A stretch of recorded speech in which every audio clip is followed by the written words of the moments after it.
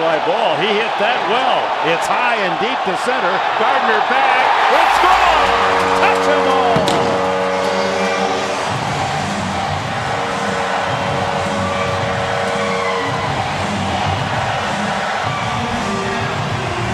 Oh, that's a sweet sound for Bud Black and the Padres in that first base dugout.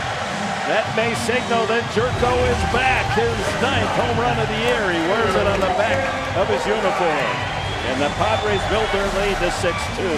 What a perfect swing by Gyorko. This has to feel good. Getting his front foot down and elevating this ball with backspin. Picture perfect swing, and that has to feel good by Gyorko. It's been a struggle.